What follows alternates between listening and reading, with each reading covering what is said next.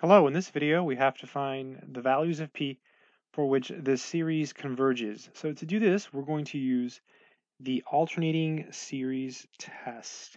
So the alternating series test says that we first have to identify our a sub n. So a sub n is always the non-alternating part. So in this case, it's the part without the negative 1 to the n, so 1 over n to the p. And there's two conditions that have to be satisfied for the alternating series test.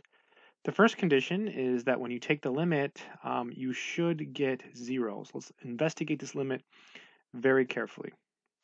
So this limit should be 0 as long as the n stays downstairs, right? Like if p was negative 1, then we would get something like this, and the limit would be infinity, right? So that would be no good. So as long as p is positive, this n will stay downstairs, and this fraction will get smaller, and this will approach 0. This will be true if p is positive. Okay, if p is positive, the n will stay downstairs, and the limit will be 0. 2, we have to check that it's non-increasing.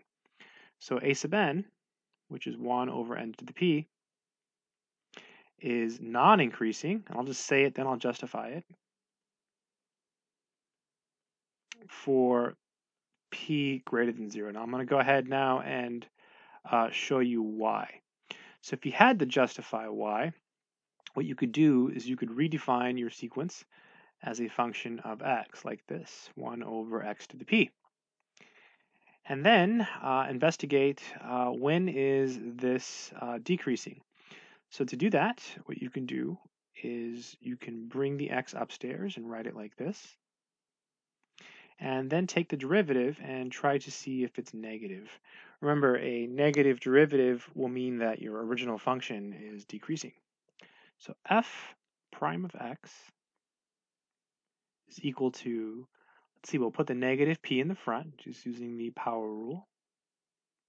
Then we have x to the negative p minus 1, okay? X to the negative p minus 1. So what happens here, this is equal to negative p over, and you could think of x to the negative p minus 1 as negative p plus 1, like this, right? This is the same as this. And so when you bring it down, it becomes x to the p plus 1. And x here is bigger than 1 because n starts at 1, so we can consider only values of x greater than or equal to 1. And so as long as p is positive, this bottom piece here is positive, there's no issues. And if p is positive, negative p is negative. So this will be less than 0, right? So f is decreasing.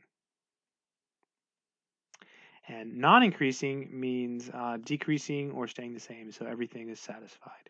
So again, is it necessary that you do this? I don't think so. I think it's pretty clear just by looking at it that it's going to be getting smaller and smaller and smaller as long as p is positive. So both conditions are satisfied, so converges by the AST, alternating series test, if p is positive. So the answer here will be 0 to infinity. This is the set of all values of p for which the series will converge. That's it.